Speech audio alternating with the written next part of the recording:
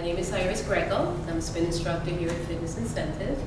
And this is Seamus, and I'm going to show Seamus how to get properly set up on the Matrix IC7. There's only one more adjustment to be made, and that's the fore and aft positioning of the handlebars, which is a great feature. We didn't have this before, and it made it a little uncomfortable for some people because they had to reach forward, right? But now we have these great adjustments, which makes it great for everyone.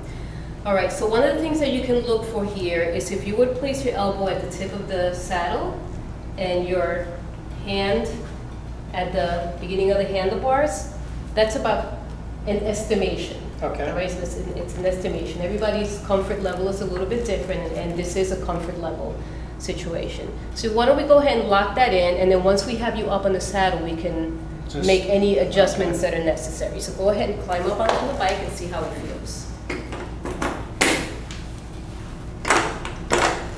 My goal is for you to feel as comfortable on this bike as you do on your outdoor bike.